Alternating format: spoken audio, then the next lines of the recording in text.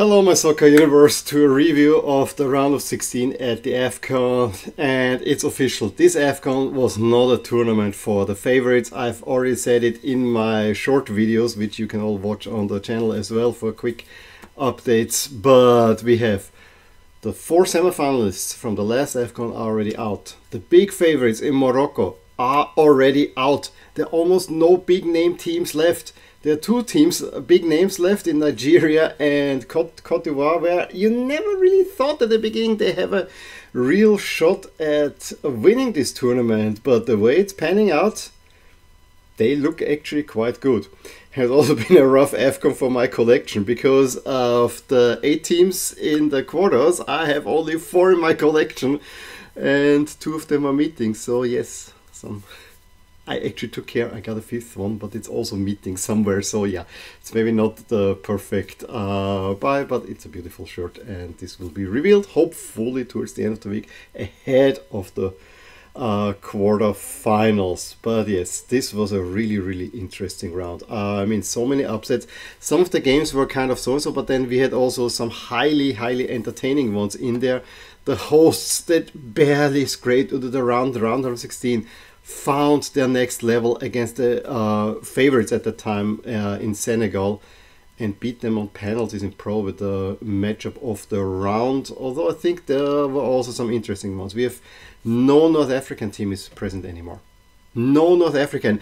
And I made this almost like a throwaway line in my preview that North African teams are not doing well in sub-Saharan Africa, which, yeah, you may or may not. You know, Egypt went to the final last time. They also won south of the Sahara and so on. But there's usually that trend, but that is really that obvious. Boy. Really exciting tour tournament. I really enjoyed it to the point where I really... At the moment, the AFCON is my main focus. Everything else can take a little bit of a step back, although, you know, there are some nice games coming up as well in the leagues in Europe. But I would say let's quickly recap the games. Probably the most entertaining 45 minutes happened between, well, the first half between Angola and Namibia. So you started on a high kind of.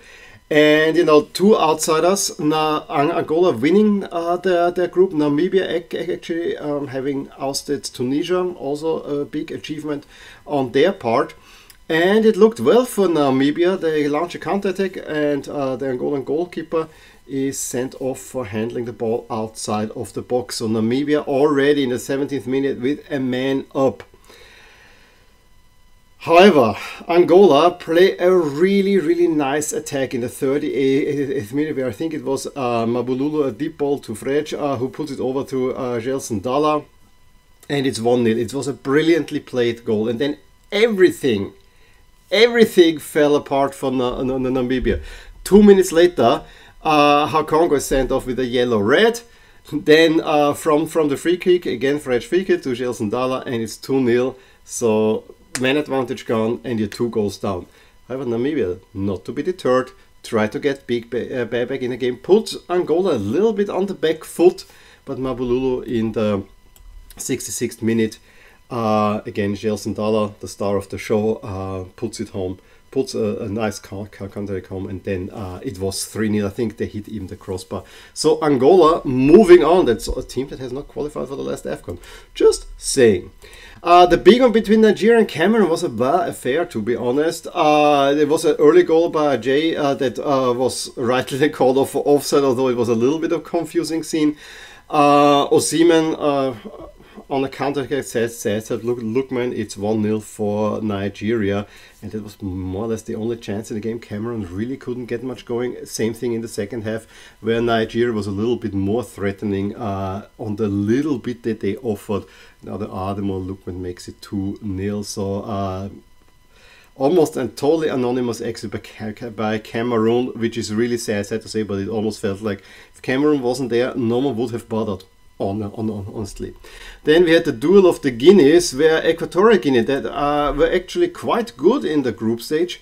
For some reason things didn't fall. Yes, they were a little bit more dominant in the first half, but then Bikoro gets sent off in the 55th minute. They still get a penalty that Nsuesis cannot convert.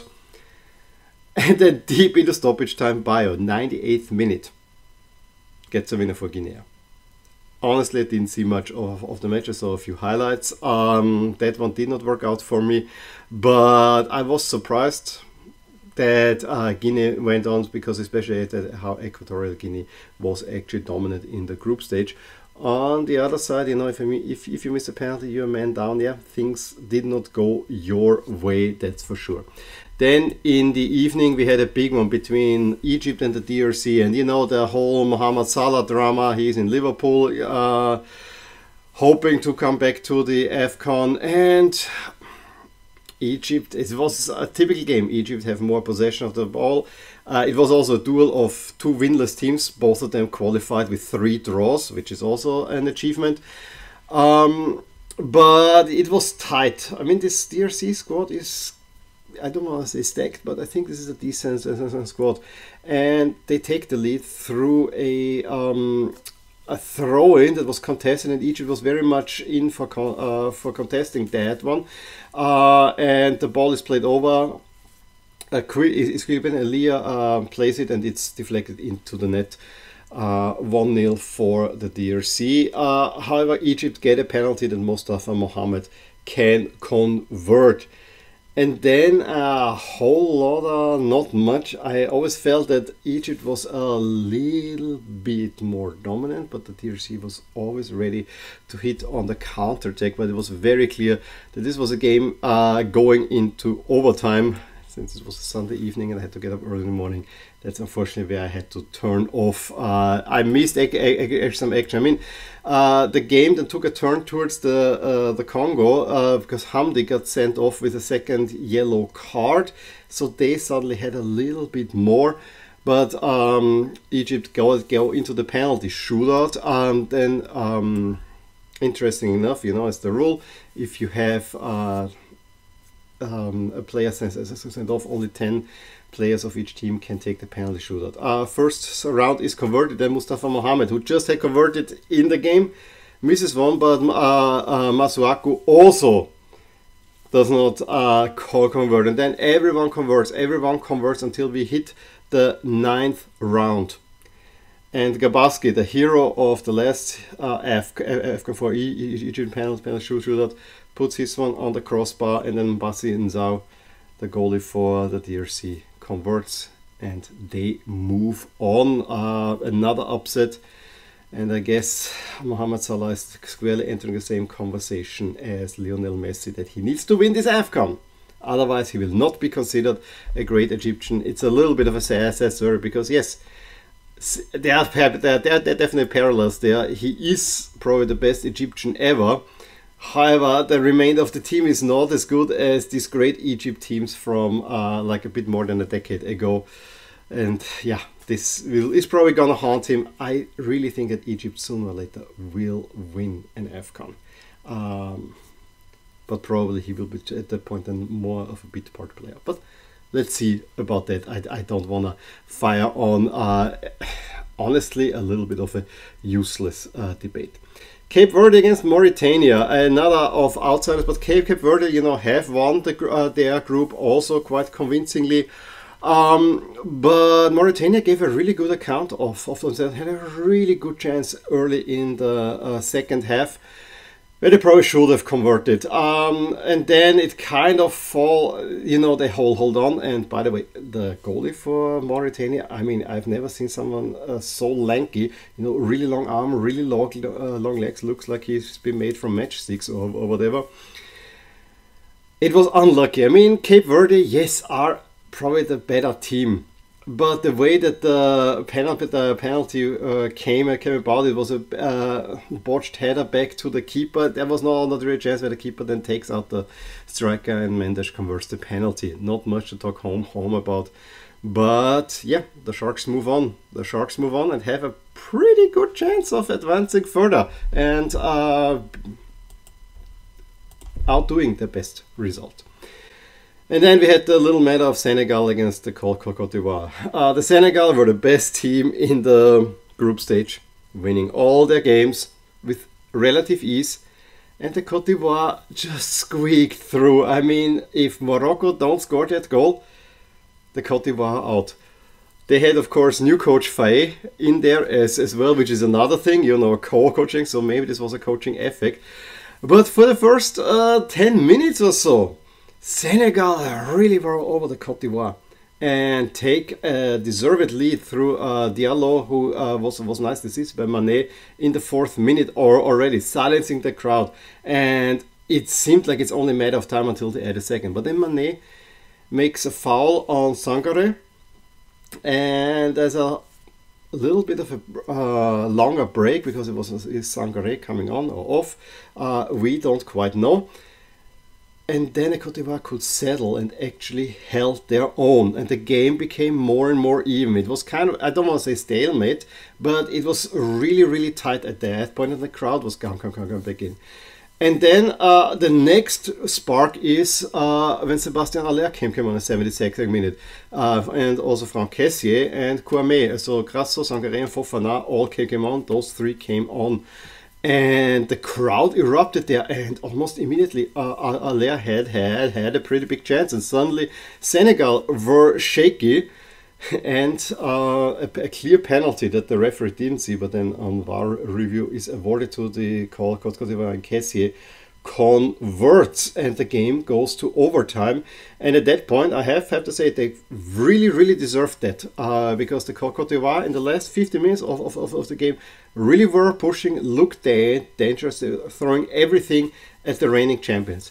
Overtime, again, was a little bit more than a more even affair. I thought that Mané had 2 big chances. Yes, Senegal also had in that period where the Côte d'Ivoire were pressing, had actually 2 really good chances that especially Sadio botched a little bit. Same thing in overtime. He had a good one where it was saved by the goalie. That was the biggest one, but it was destined for penalties. And it was not as long of a penalty shootout as between Egypt and the DRC, but still, it went the whole length. The first 4 convert. Then Niakate steps up and puts his one onto the post.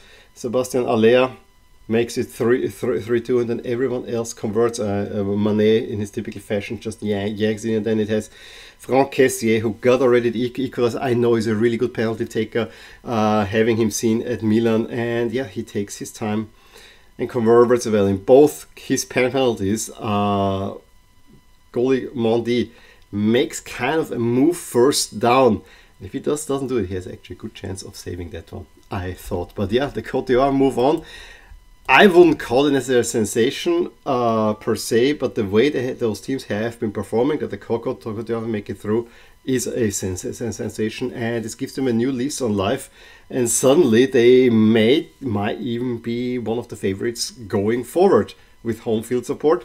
The problem is, will they be able to keep up this performance even when they play a lesser opponent now? Because Senegal is the top. Now they need to play against other opponents that will not come at them as much. So that will be interesting. Then Mali against Burkina Faso, match between 2 teams that I really like. Burkina Faso strikes twice within the first few minutes of each half. First one was a Tapsoba own goal, was kind of weird because there was a header on the post and Tapsoba cannot get his foot away, clears it into his net. But Mali were the better team in the first half without creating many chances. Then Sina Yoko, after Traoré pass, was a really nicely played goal, can make it quickly 2-0. Traoré, Bertrand Traoré, pulls one back with a penalty in the 57th, and then Mali got a little bit too passive and almost would have been punished for that, because an equalizer did come, but it was an offside. In the end they hang on and Mali move through. I think the nicer jerseys moved through. That also can be said.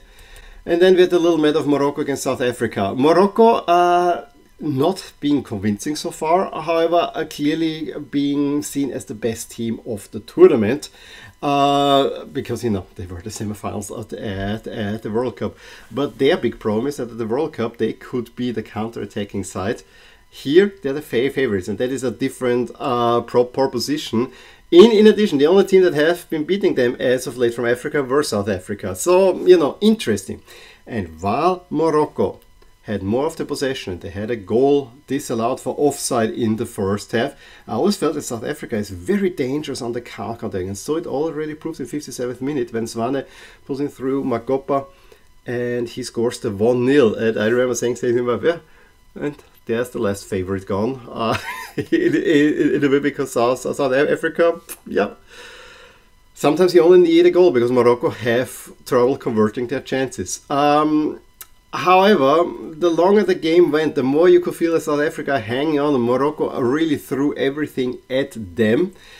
And then they get a penalty, and Hakimi, of course, steps up and puts it on the upside of the crossbar. At that point, it was really, really rough. Morocco, of course, desperate, arguing for a huge stoppage time. They get the one, throw everything forward. There is another, I think it's sent a more Quena is then sent with a deep ball where Amrabat has no chance but taking him out. He first gets a second yellow, he will be sent off, but then it's a straight red card. And from the ensuing free kick, Mokoena makes it 2-0 and South Africa move on. And to be honest, the way South Africa look, I know, I said this rather before, but this might be a team that could do some damage as well. So will be really, really, really interesting. Now, the way the bracket sets up now is also, I mean, we have Nigeria big favorites over Angola, but we know this Nigeria team can be devastating up front.